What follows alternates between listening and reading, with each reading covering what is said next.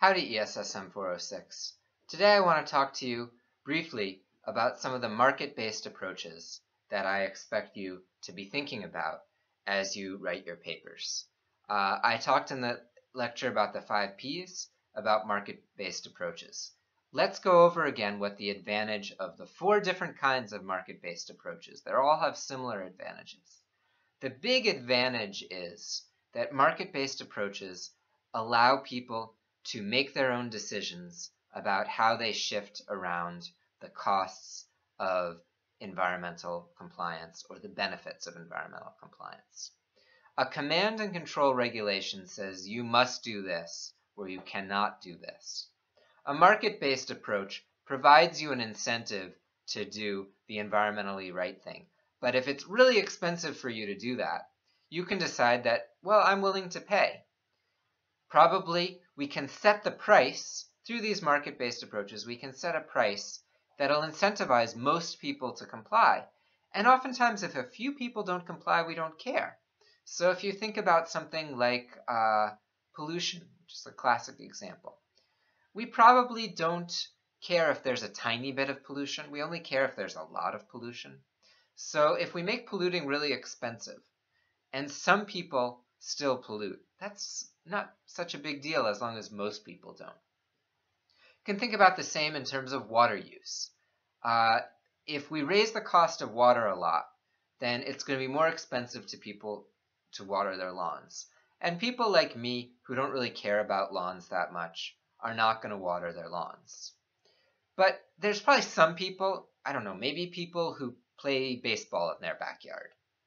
They really want a lawn so they can play baseball or football or whatever on their lawn. And that's worth a lot to them. So they might be willing to pay for it. And well, now I'm not watering my lawn, so we're saving a lot of water. Only the people who really are willing to pay a lot for it will water.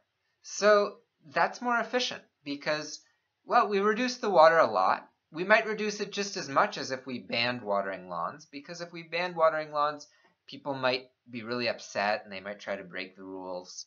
So it's really a very good way to do things. There's a couple disadvantages to market-based approaches. One is if you really care about getting everything cleaned up, then it's hard to do that with a market-based approach. It might be better to ban it. So something like, let's say some really, really toxic chemicals. Probably we should ban those. We probably shouldn't just make them really expensive because they're so toxic that they'd really hurt us. Then the second problem with market-based approaches is they can be, although they're not necessarily, very difficult to set up and administer. The classic market-based approach that you hear talked about all the time was the sulfur dioxide emissions controls under the 1990 Clean Air Act amendments signed into law by the first George H.W. Bush, the one who has his library here. These were meant to control acid rain. And actually, there's an interesting cost-benefit analysis story there, which is that they did a cost-benefit analysis, and they said, you know, we don't really think these regulations are worth it. Acid rain is bad, but it's not really having that much cost, and this is going to impose a lot of cost on power plants. Well, about 5 years after it went into effect, they did another cost-benefit analysis, and they found costs were way smaller than the benefits. Why? When they did the benefits, they forgot to think about the benefits to human health. And it turns out that acid rain is bad, but sulfur dioxide also has other negative human health implications. It creates local smog around the power plants, and that's really bad for human health. Smog is really bad for your lungs. So the benefits were much bigger. But in any case, they went through this big thing and they set up this program. And it would have been 100% impossible if they had not had a way to monitor how much sulfur dioxide was coming out of every single power plant in the region that was being regulated. So you had to have what's called continuous emissions monitoring. Now that was not available. It didn't exist until about 1985. There was no way to set up a cap and trade program until the mid-1980s. Now, it existed, it actually became quite cheap, and it was installed on every coal-fired power plant particularly in the Midwest was the key region.